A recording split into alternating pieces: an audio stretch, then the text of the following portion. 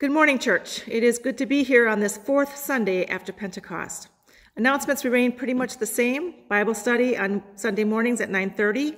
If you would like a link to that, you can send it me an email or a text, and I will get that to you, and you can join us.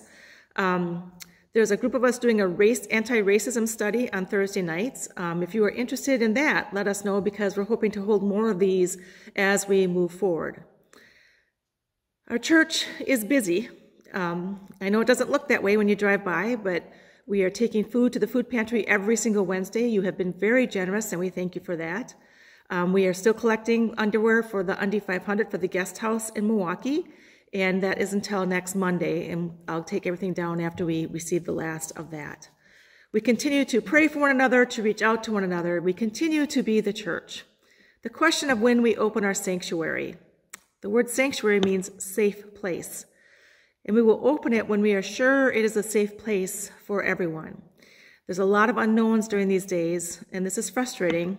Trust me, I don't like preaching to an empty church any more than you like not being at church. But it's where we are. Yes, some churches have opened up, and many who have opened up have seen an increase in cases of COVID-19. We don't want to be that statistic, so please be patient with us. We are talking about it, we are trying to figure this out, but we are not at that place right now. We gather here in the name of our God, who is our Creator, our Redeemer, and our Sustainer. Let us prepare our hearts, our minds, and our souls for worship as we listen to the prelude, Amazing Grace.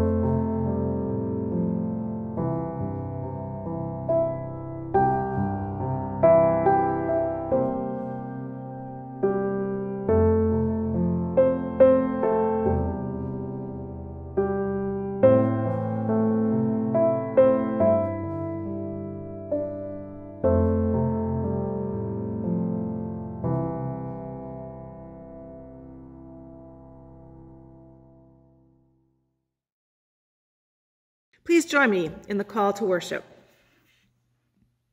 God calls into our midst those who are beloved in all their diversity. We welcome them. God calls into our midst all those who are vulnerable, in need of teaching, healing, shelter. We welcome them. God calls into our midst all those with a word of challenge that proclaims God's kingdom for all. We welcome them. Let us worship God, who calls us to be prophets of welcome. Alleluia. Please pray with me. Holy One, who calls us into community and invites us to welcome your prophets and messengers, let us experience your welcome to us, gathered in various places but joined in this moment. Show us that we are beloved and honored in your presence and in this community. Show us how to put our resources at the service of all. Help us to know that the cup of water given in your name nourishes the one who gives and the one who receives. Satisfy our thirst to know your presence here and now. Amen. Our opening hymn is Let Us Build a House Where Love Can Dwell. Let us join in singing together.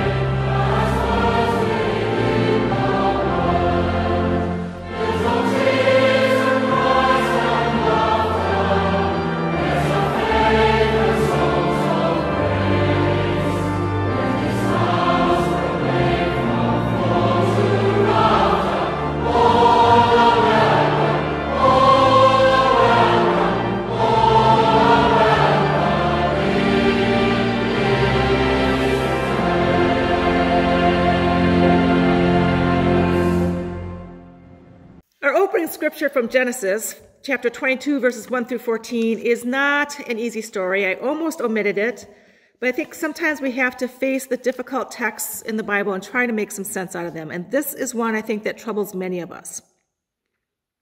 After these things, God tested Abraham. He said to him, Abraham, and he said, here I am. God said, take your son, your only son Isaac, whom you love, and go to the land of Moriah and offer him there as a burnt offering on one of the mountains that I shall show you. So Abraham rose early in the morning, saddled his donkey, and took 2 of his young men with him and his son Isaac. He cut the wood for the burnt offering and set out and went to the place in the distance that God had shown him. On the 3rd day, Abraham looked up and saw the place far away. Then Abraham said to his young men, stay here with the donkey. The boy and I will go over there. We will worship, and then we will come back to you.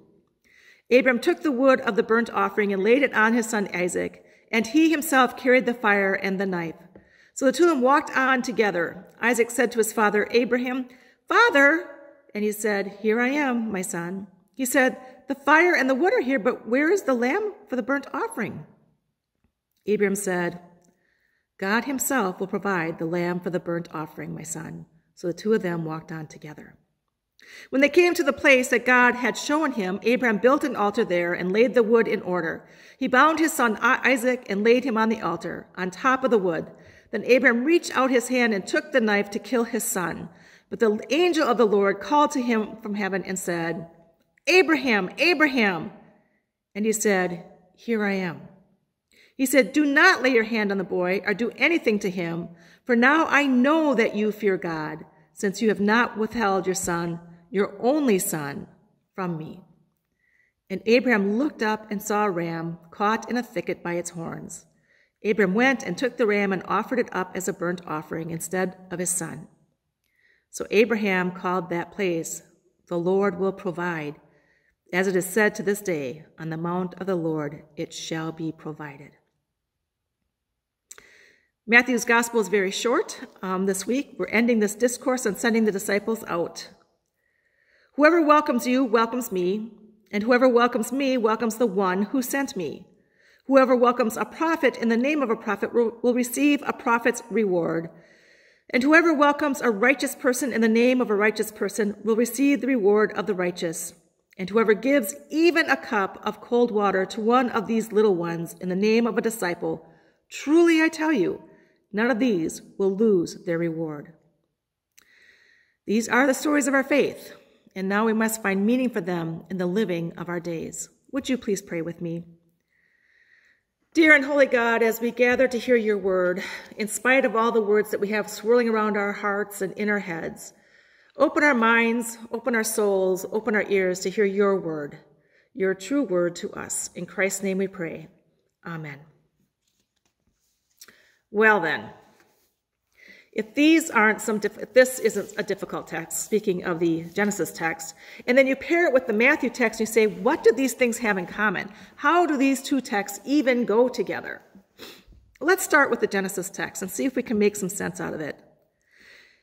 It is by far one of the most difficult texts in the Bible. We read this text and we're like, what kind of a God?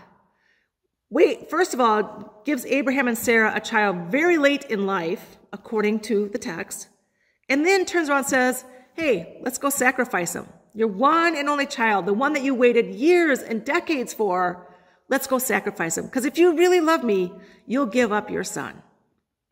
Wow. Now, a few things I read this week tried to make that comparison between Abraham and his son and God and Jesus. I think that's a stretch. I'm not comfortable with that myself. Now, a lot of people are, but I don't think that's what this is about. I think we get so caught up in this text about God telling Abraham to sacrifice his son, and Abraham actually willing to do it, that we miss some other things that are going on here. This text is about Abraham's faith. How faithful is he to God? So you look at this, and it says God tested Abraham. We take it at its worth, I guess. You know, it seems odd to me. I'm not comfortable with it. But there's a couple things that Abraham says and does that I think we need to listen to. First of all, every time Abraham is called out, either by God or his son, or the angel that God sent, his response is, here I am. Here I am. Abraham is present to the word of God. How many of us can say that as much as Abraham has said it? Here I am. I'm listening. And clearly Abraham is listening far more than we are, because there's another clue in this text that says Abraham knows what God's will is in this. On the third day, Abraham looked up and saw the place far away. Then Abraham said to his young men, stay here with the donkey. The boy and I will go over there. We will worship. And then we will come back. We will come back. Abraham did not say, I will come back. He said, we will come back. He had no intention of sacrificing Isaac, because he knew that God would provide. We will come back. And then when Isaac questions Abraham, and it's very, very important, I think, that Isaac has a voice in this text. Often children don't have a voice in the scripture, but in this text, Isaac has a voice. Father, and Abraham says, here am I. Now, in the context to his son, is saying to his son, I'm here with you. That should be comfort for you. No matter what happens, I am here with you. Okay, we've got the wood. We've got the fire. Aren't we missing something? What are we going to sacrifice? We don't have a lamb or a goat or a ram. Dad? And Abram said, God himself will provide. God himself will provide. And the story ends that God provided. But there's one more thing going on here that I find kind of curious. Abraham has his hand up with the knife, ready to sacrifice his son, when the angel cries out, "Abraham, Abraham." What do you say? Say it with me. "Here I am. Here I am." Don't do it. And it never says, "Look over there." But Abraham looks up and sees the ram caught in a thicket. How long was that ram there? Did it really just show up at this moment? Or had that ram been there all along, but Abraham didn't see it because he was so focused on what he was doing? Now, you might say in this context, well, good, he was focused because he was listening to God. He was present with God during this time. But how many people in our lives get sacrificed because we're so caught up in what we're doing, we don't look up and see what God is providing? Think about that for a moment.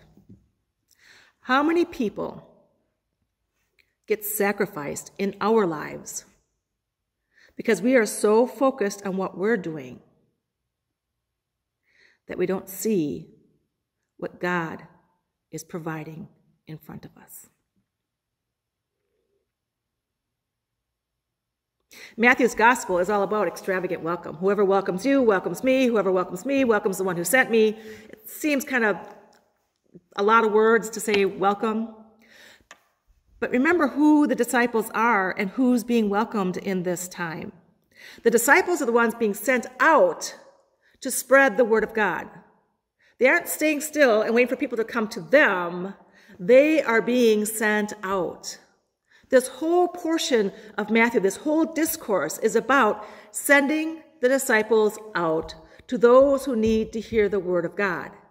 And Jesus is very clear during this whole portion of text that they're going to go places and people are going to reject them.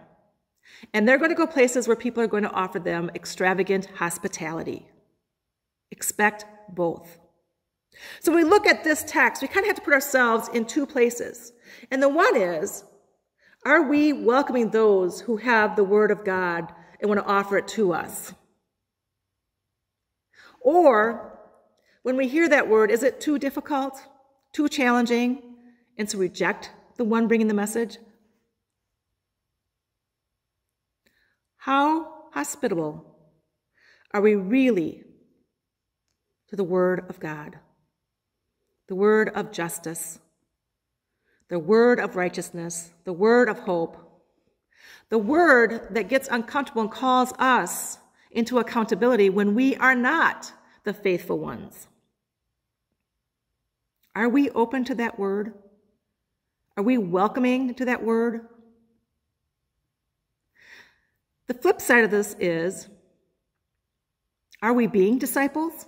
Are we going out and proclaiming that word? Are we holding back because, some people won't like us then and we like being liked?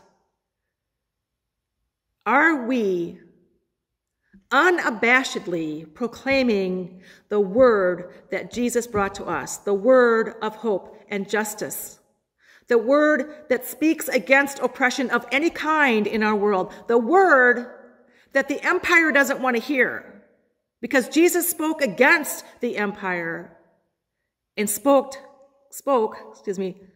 to these little ones. These little ones in this context, in the Greek, we're not talking about children. These little ones are the least of these, the poor, the oppressed, the outcast, the ones who really need to hear the word of hope that the gospel brings. But too often, we are not willing to preach it because it's uncomfortable for us. It takes us out of our comfort zones. Are we willing to be faithful to the point of not being welcome?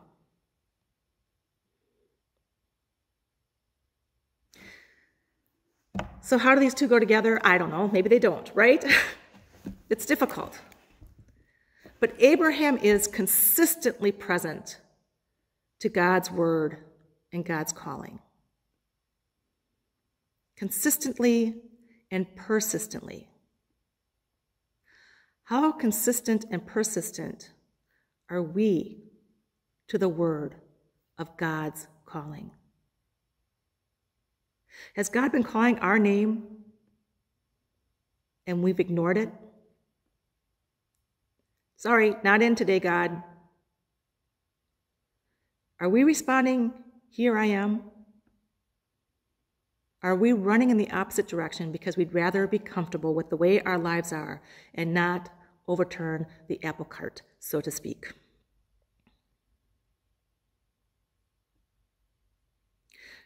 Both these texts are troubling, but not for the reasons we think. We get uncomfortable with Genesis because we think God's making Abraham sacrifice his son. That's ludicrous. Who wants to worship that kind of God? But all along, God had provided. And Abraham knew that and trusted that. Maybe the problem is we don't hear it and we don't trust it because we are not consistently and persistently putting ourselves in the presence of God's holy word. We want to be welcomed by everybody. If you're truly preaching and speaking the word of God, there are going to be those who are going to be uncomfortable, and there are those who are going to revile you and hate you. Jesus knew that.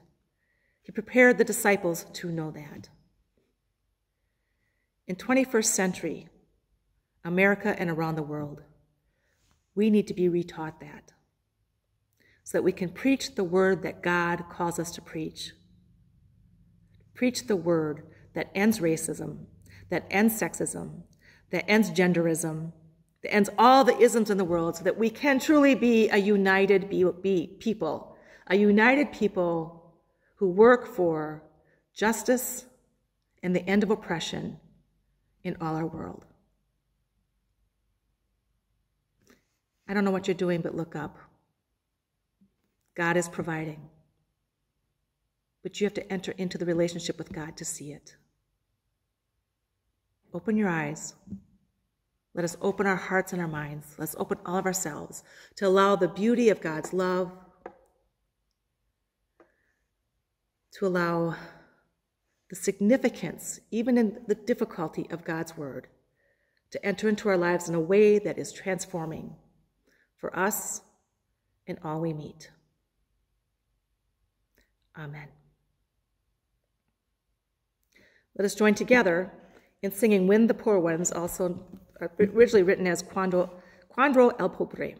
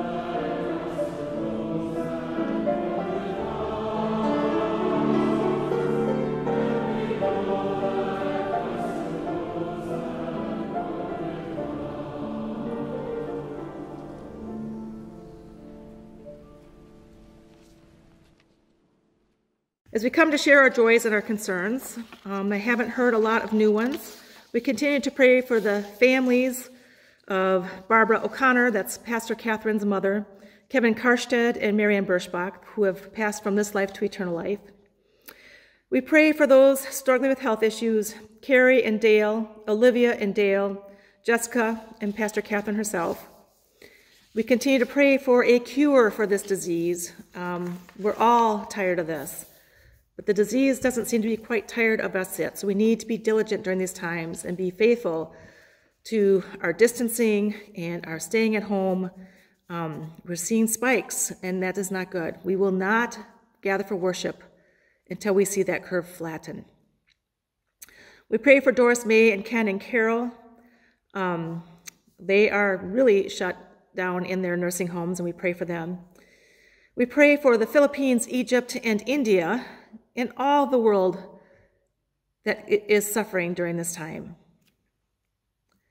We pray for our church, that we will continue to be open to doing mission, open to doing ministry in the name of God. But sometimes we aren't open, sometimes we aren't listening, and so we have to pray to our God for forgiveness. So let's join together in the prayer of confession. Holy God, Jesus taught what it means to welcome and showed a beautiful and beloved community where there is room for all. For times when we have created our own closed communities, forgive us. For times when we have excluded others because of who they are or what they believe, forgive us. For times when we think that our way is better, a better way than other ways, forgive us. For the times we don't want to find things in common with or love others who are different from us, forgive us. For the times we have become so comfortable in our lives that we don't want to be uncomfortable by welcoming people who are beyond our doors, forgive us. May we extend the welcome we receive through your Spirit, and may we remember that in the holy act of welcoming others, we welcome you. Dear and holy God, certainly it is difficult to welcome those who are so different from ourselves.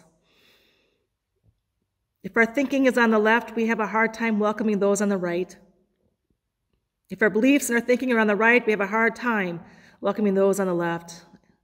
And sometimes we don't even know what to do with those who are in the center. Help us, dear God, to open our eyes, our hearts, our minds, our souls, our ears, every part of our being, that we can be welcoming to those who are different, allowing ourselves to learn and grow, to be transformed. We'll never come together if we don't learn to talk to one another. So help us, O God, to find your voice in our voices, that we can be part of the healers of our world. We don't want to turn on the news. We're tired. I wonder if we ever thought how tired you are of watching us do harm to ourselves and our world.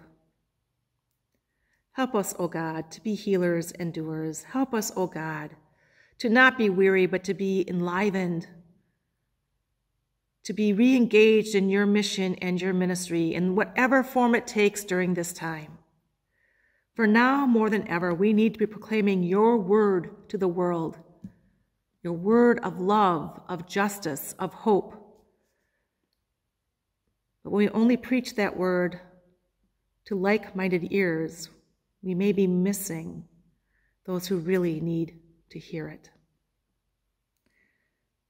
Take us to the little ones.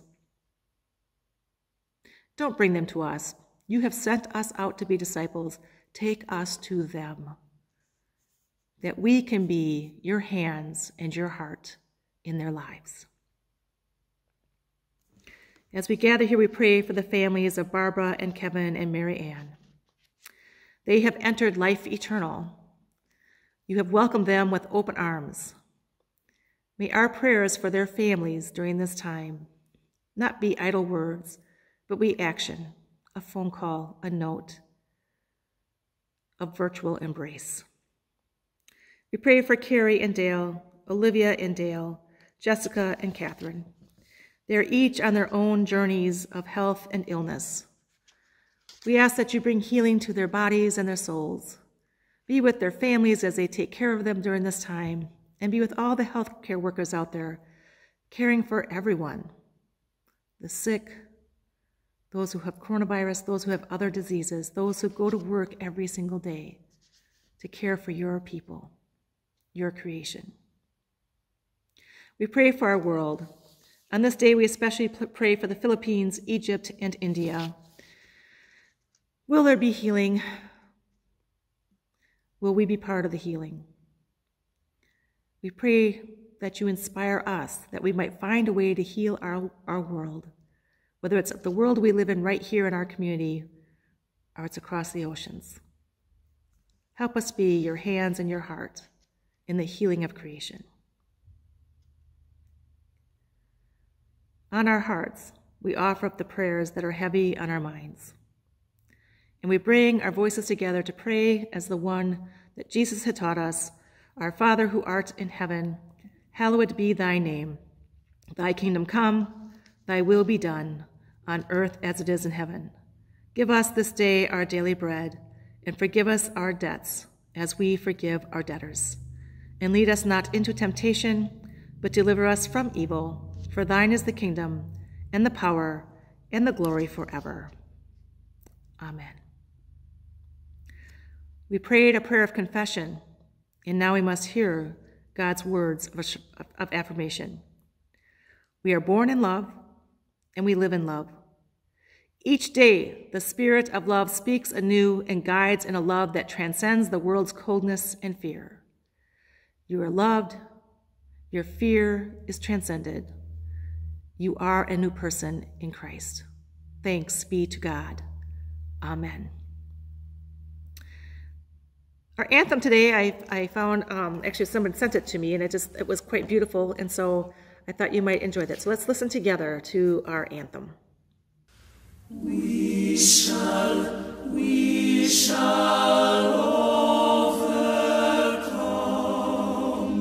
We shall We shall overcome.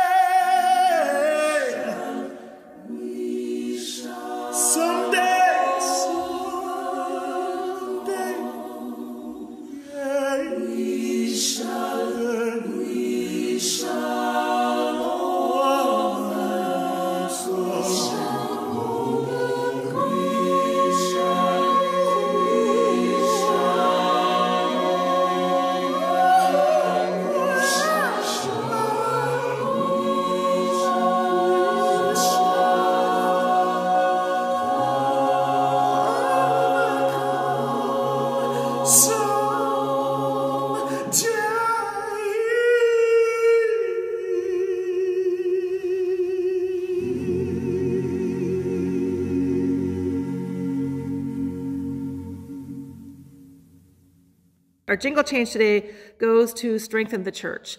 This is an offering that helps support different ministries within the United Church of Christ. A portion of it stays right here in our conference and helps our lay academy, our camps, youth programs, all kinds of things that we do within the conference. A portion of it goes to the national church and supports things like National Youth Event and other initiatives that help strengthen, as it says, the local church. Your church continues to work. We are having meetings, we are learning, we are studying, we are reaching out, we are doing mission. And so your church continues to need your support, your faithful and generous support. Let us not give out of duty. Let us give out of generosity. Our God has been so generous with us. Let us return a portion of that generosity to the work, the ministry, and the mission of the church. Please join me as we dedicate these gifts. You welcome us, O God, with abundant grace. Your welcome comes in community and forgiveness, in creation's beauty and love's joy. So may we welcome others through our relationships, in our forgiving and accepting forgiveness, in the joy of love's offering and receiving. Amen. Our closing hymn is Jesu, Jesu.